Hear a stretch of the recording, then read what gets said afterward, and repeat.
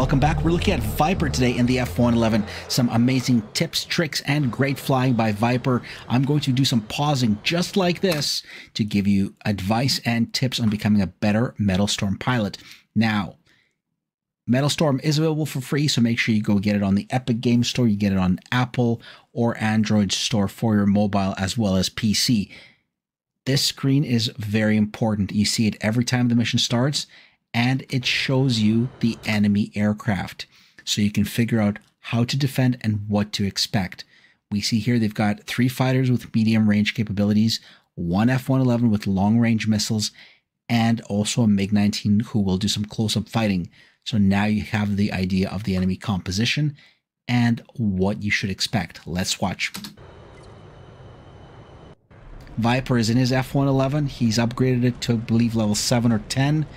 He's got extra health. He's going vertical. This is perfect. You want to take top-down shots with the ultra long-range missiles that his plane has. But he's already being locked, and he's got a missile on him.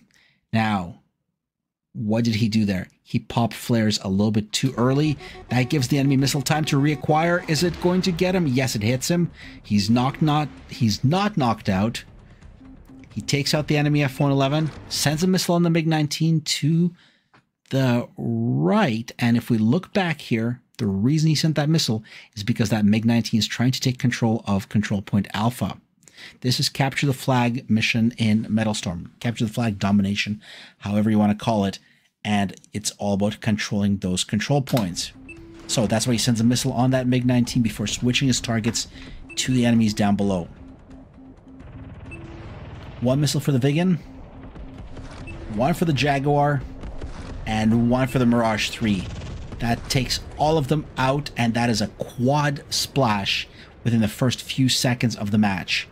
Now, right here, Viper rolls over and he's looking down towards Control Point Alpha, which has now turned red, which means that the red team is earning points, but he doesn't proceed because he sees there's a friendly F-15 already dealing with that control point. He's free to continue his battle, and he's got a lot of targets on his hands. He's got 3-4 hostiles all coming in. Primary target, F-111, puts 2 missiles on him. GR3, 1 more missile. As he turns away for the next shot, he's hit. Not much he could do there. He did his very best. His job in the F-111 with those super long range, super powerful missiles is to push the enemies from control points, while his team's job is to grab and keep taking control of those control points. Right there, did you see that? What Viper was doing is he saw that there was an enemy flying. The GR3 was flying towards control point A. He did not waste his missile because as soon as he goes behind the mountain, that missile will go stupid. So he's waiting. Perfect. Patience pays off, and he fires his long-range missile. First one, second one. While the first one hits, the second one hits the mountain because that gave the enemy time to maneuver. Always imagine where your missile will be going and plan accordingly. All right, there's a Mirage 3 back there. He donates a missile to that guy, comes around the corner, turns back in. There's the Mirage 3, but he gets schwacked.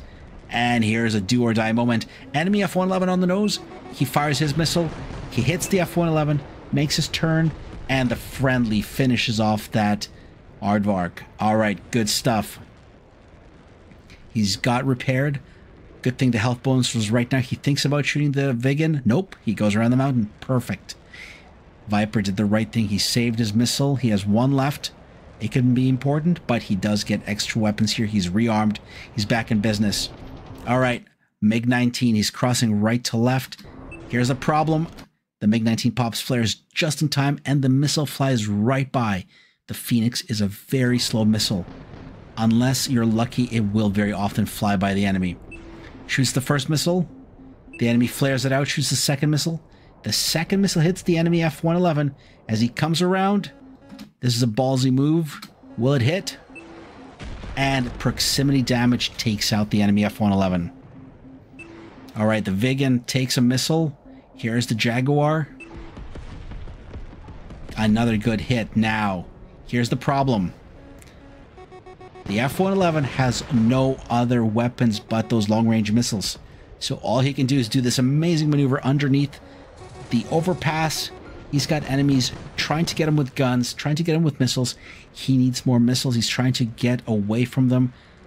And the problem is he is surrounded. There's 4 enemies all around him, 5 enemies all around him. He goes over the top and gets taken out. Why? His team is just not keeping control of the airspace and not capturing control points.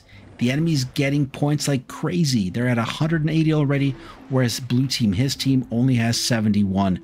There's not much he can do to turn this around. Rack in as many points as you can at this point. Mirage 3 gets a missile. That's going to be a splash. F-111.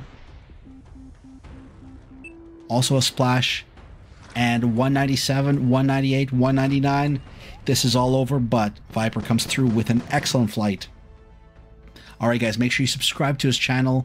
Leave a like, leave a comment, but go give him some love and great flying. Hopefully you like some of these tips, and I'll see you in the air. Plasma 1945 is out of here, and great flight by Viper.